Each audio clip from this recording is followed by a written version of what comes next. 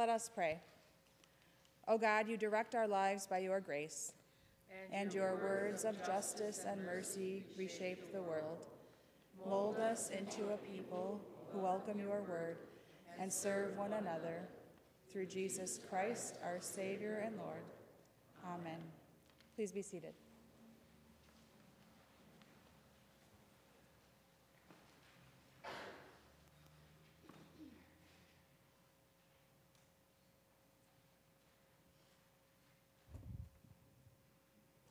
The first reading for today is from Jeremiah chapter 28.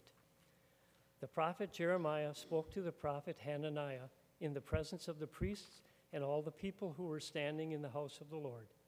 And the prophet Jeremiah said, Amen. May the Lord do so. May the Lord fulfill the words that you have prophesied and bring back to this place from Babylon the vessels of the house of the Lord and all the exiles. But listen now to this word that I speak in your hearing and in the hearing of all the people. The prophets who preceded you and me from ancient times prophesied war, famine, and pestilence against many countries and great kingdoms. As for the prophet who prophesies peace, when the word of that prophet comes true, then it will be known that the Lord has truly sent the prophet. Word of God, word of life. Thanks be to God. The second reading for today is from Romans chapter 6. Do not let sin exercise dominion in your mortal bodies to make you obey their passions. No longer present your members to sin as instruments of wickedness, but present yourselves to God as those who have been brought from death to life, and present your members to God as instruments of righteousness. For sin will have no dominion over you, since you are not under law, but under grace. What then?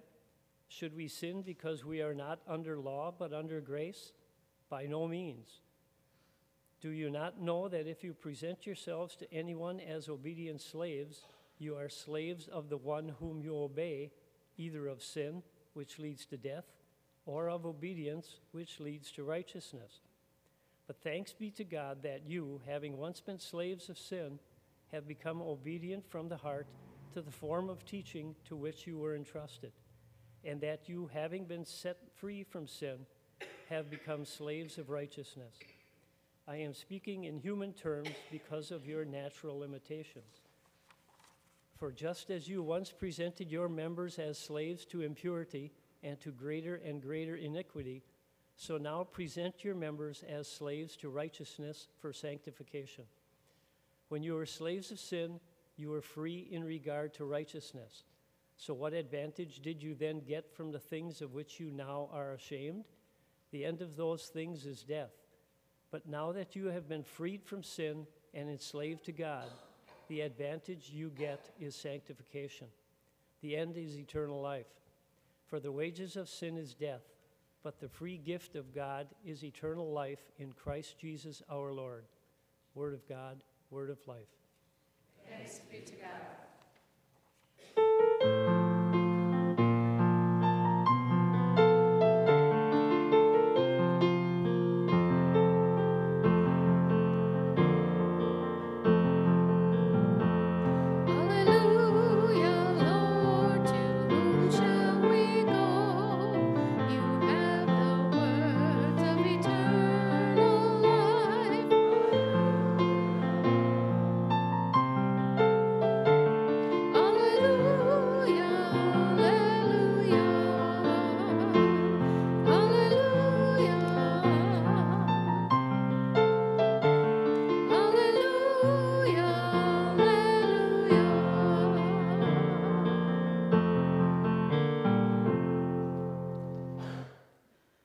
This is the Holy Gospel according to Matthew, the 10th chapter.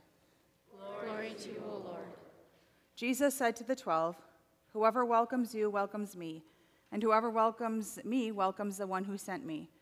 Whoever welcomes a prophet in the name of a prophet will receive a prophet's reward, and whoever welcomes a righteous person in the name of a righteous person will receive the reward of the righteous. And whoever gives even a cup of cold water to one of these little ones in the name of a disciple, truly I tell you, none of these will lose their reward." This is the gospel of the Lord. Praise to you, O Christ. Please be seated.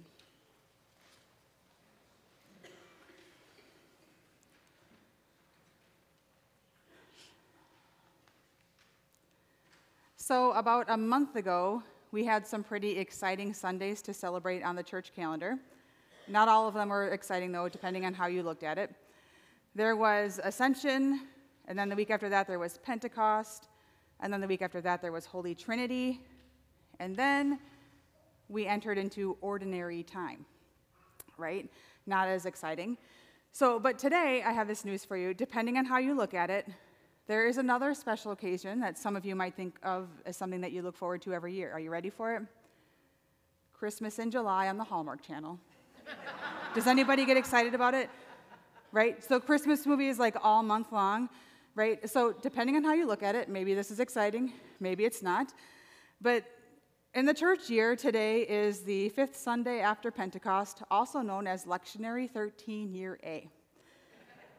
So I think the Hallmark Christmas movie stuff is way more exciting. But these past several weeks, we've been working our way through the 10th chapter of the Gospel according to Matthew, and it hasn't been very easy. Jesus has been talking to the disciples about some really hard stuff.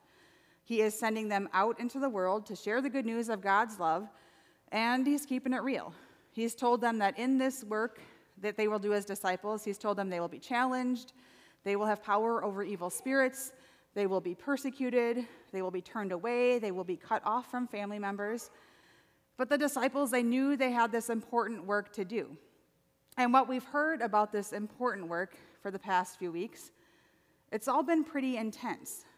So if we're excited about anything in the church year, in the calendar of the church year today, it should be that we're finishing up this 10th chapter of the Gospel of Matthew.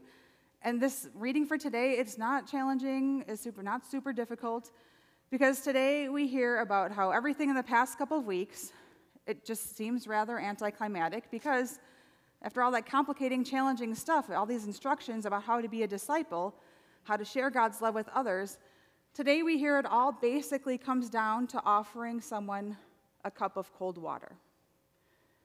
So today we hear Jesus go from giving the disciples complicated and challenging instructions to talking about the simple acts of the people who welcome the disciples. Jesus says, "Whoever welcomes you, the disciples, welcomes me," Jesus. "And whoever gives even a cup of cold water to one of these little ones in the name of a disciple, truly I tell you, none of these will lose their reward."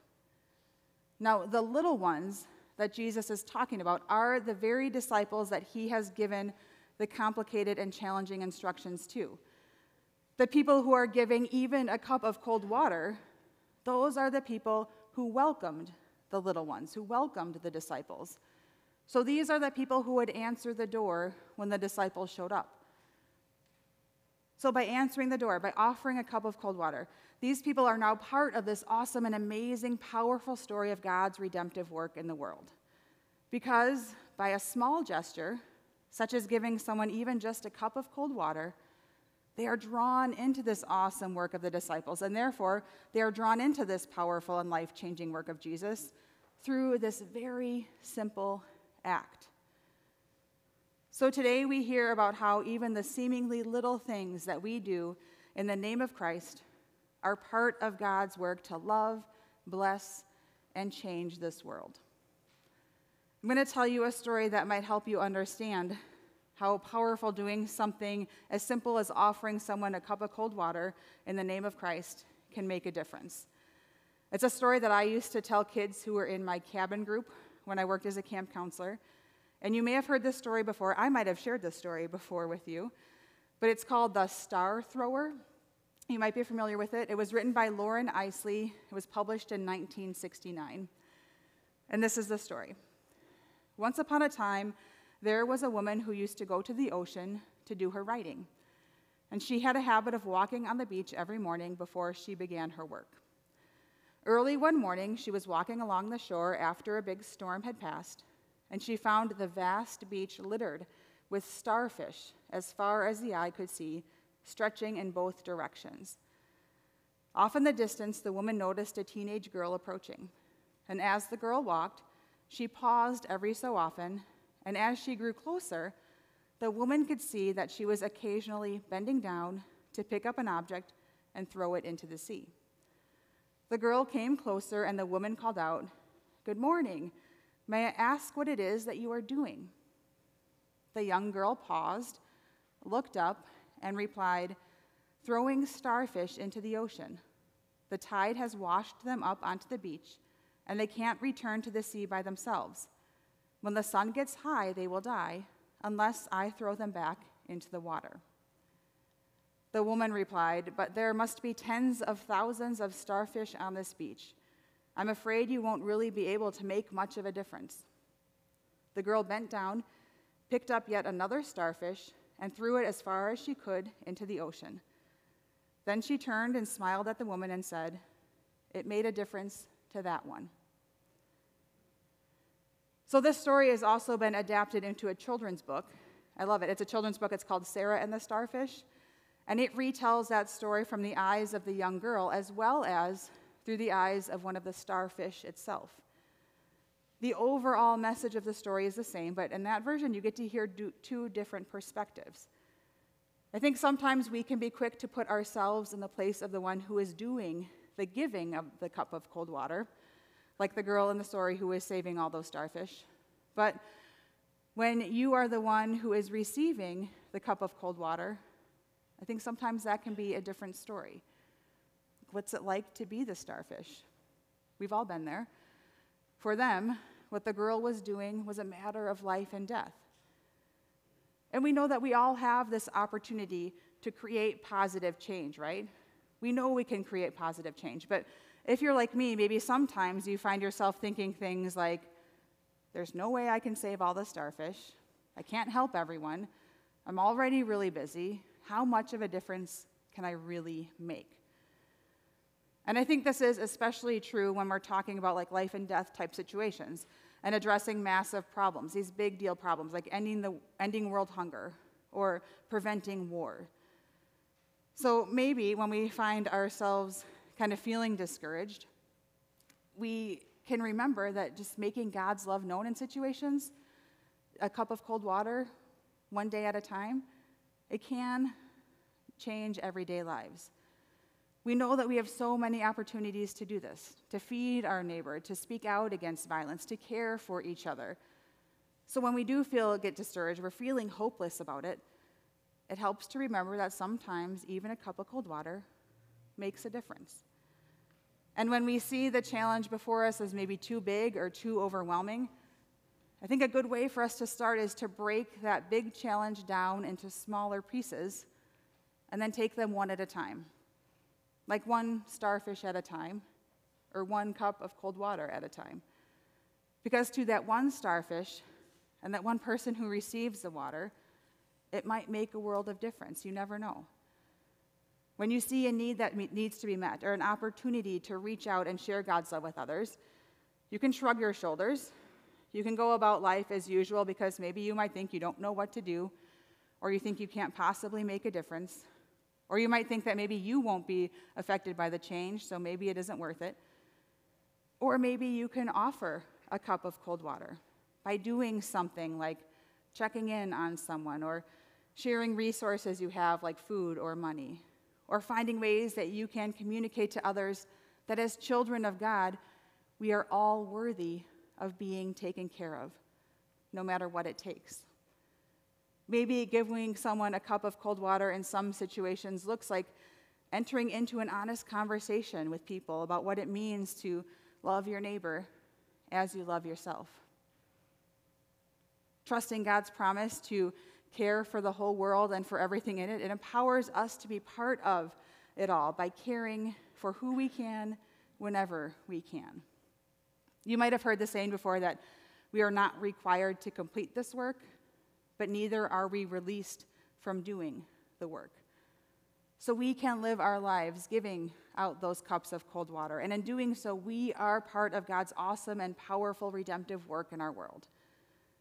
Today, we hear about how nothing has to be heroic. I mean, sure, sometimes some of it will be pretty amazing, but today we hear that even the smallest things count.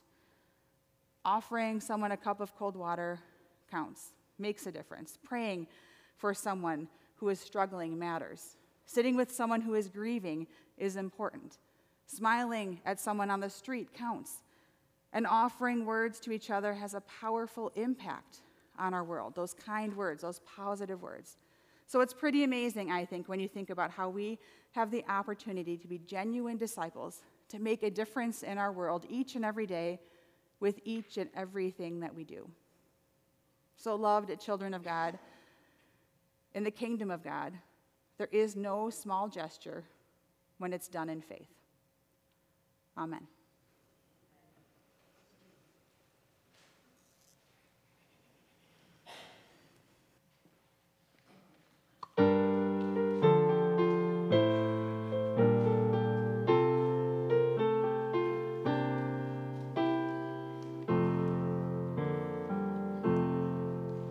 Let us build a house where love can dwell and all can safely live.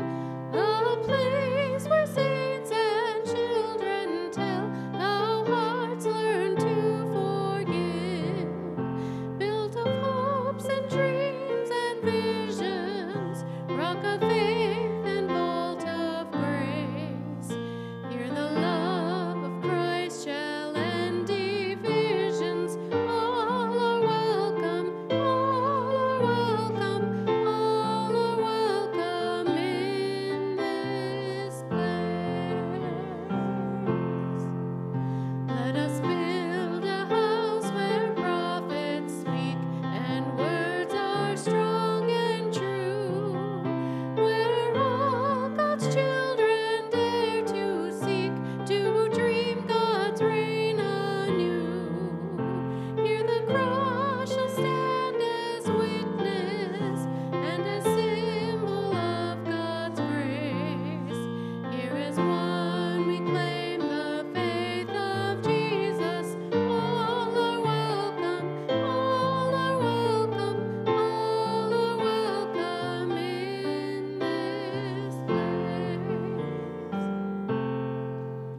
Let us build a house where love is found in water, wine, and wheat. A banquet hall on holy ground where peace and justice meet. Here the love of God through Jesus is revealed in time and space. As we share in Christ the feast that frees us, all are welcome, all are welcome, all are welcome in this place. Let us build a house where hands will reach beyond the wood and stone, to heal and strengthen, serve and teach, and live the word they've known. Here the outcast and the stranger bear the image of God's face. Let us bring an end to fear and danger. All are welcome, all are welcome, all are welcome in this place. Let us build a house where all are named, their songs and visions heard, and loved and treasured, taught and claimed as words within the word. Built of tears and cries and laughter, prayers of faith and songs of grace. Let this house proclaim from pure to rapture. All are welcome, all are welcome, all are welcome in this place.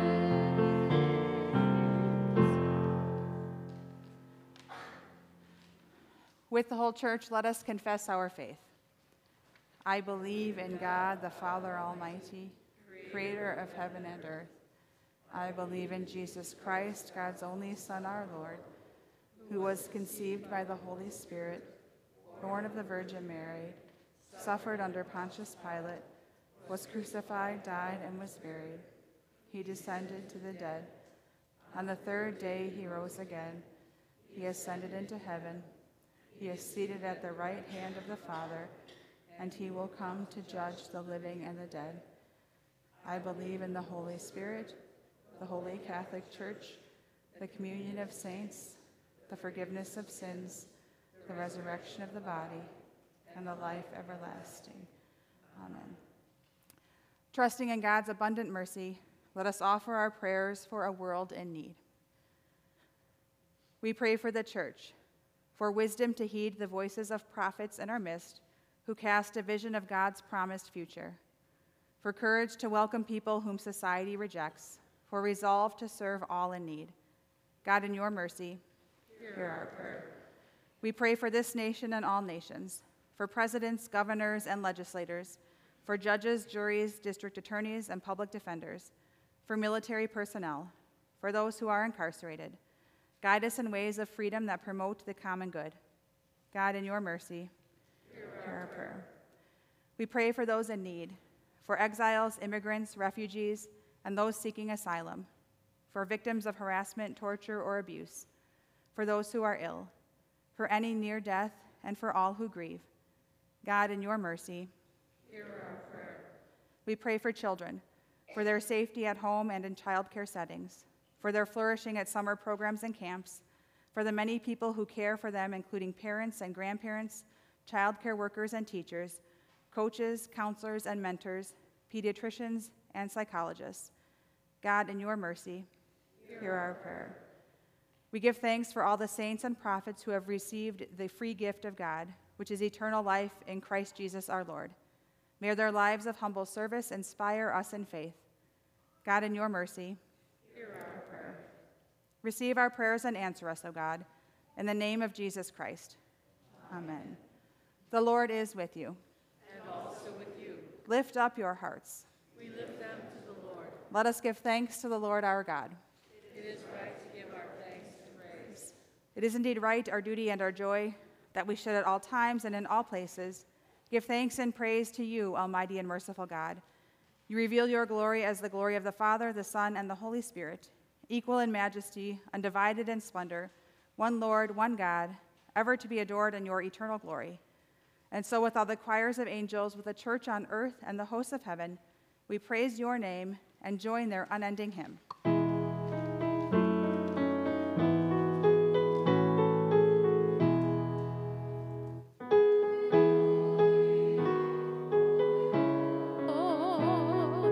God of power and might, heaven and earth are full of your glory, full of your glory. Hosanna, Hosanna, Hosanna in the highest.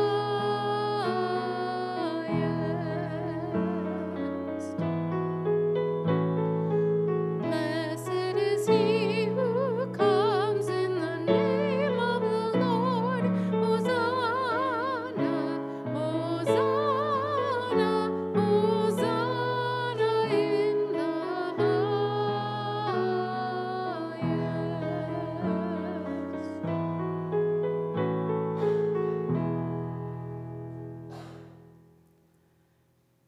Holy God, you alone are holy, you alone are God.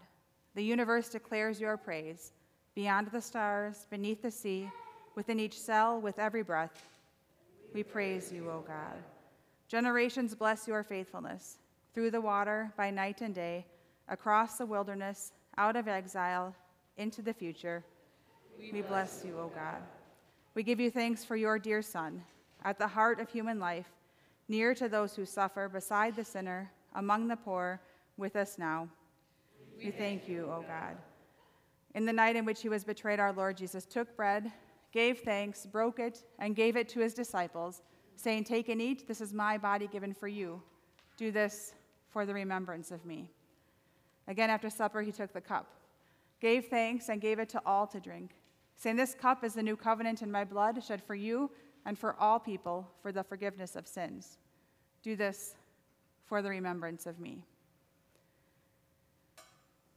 Remembering his love for us on the way, at the table, and to the end, we proclaim the mystery of faith. Christ has died. Christ is risen. Christ will come again. We pray for the gift of your Spirit in our gathering, within this meal, among your people throughout the world. Blessing, praise, and thanks to you, Holy God, through Christ Jesus, by your Spirit, in your church, without end. Amen. And gathered into one by the Holy Spirit, let us pray as Jesus taught us. Our Father in heaven, hallowed be your name. Your kingdom come, your will be done, on earth as in heaven. Give us today our daily bread. Forgive us our sins as we forgive those who sin against us. Save us from the time of trial. Deliver us from evil. For the kingdom, the power, and the glory are yours, now and forever. Amen. Come to the table. There is a place for you. Please be seated. If you are receiving communion in your pews, I invite you to get your little cups out. Or if you're worshiping online, I invite you to get your bread, your crackers, your wine, or your grape juice prepared.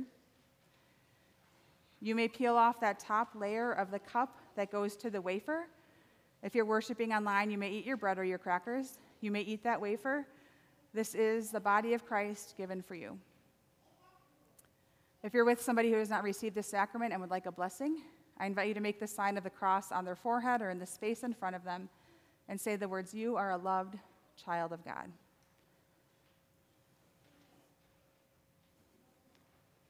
The body of Christ given for you. The body of Christ given for you. The body of Christ given for you. I invite you to peel off that next layer of the cup that goes to the grape juice. If you're worshiping online, to drink your wine or your grape juice. This is the blood of Christ shed for you.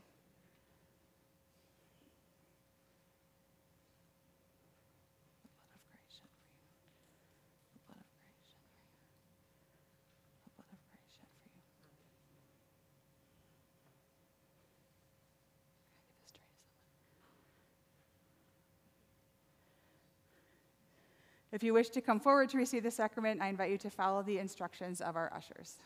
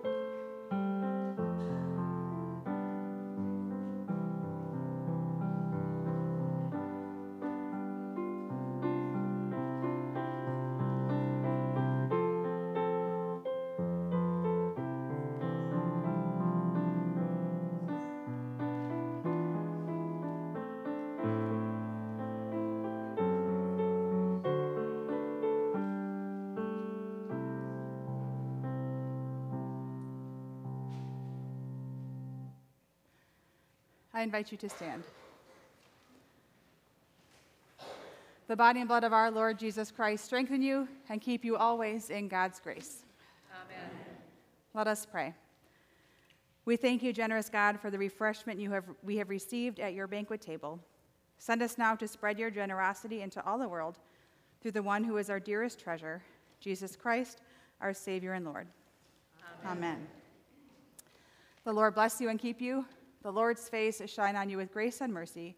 The Lord look upon you with favor and give you peace. Amen.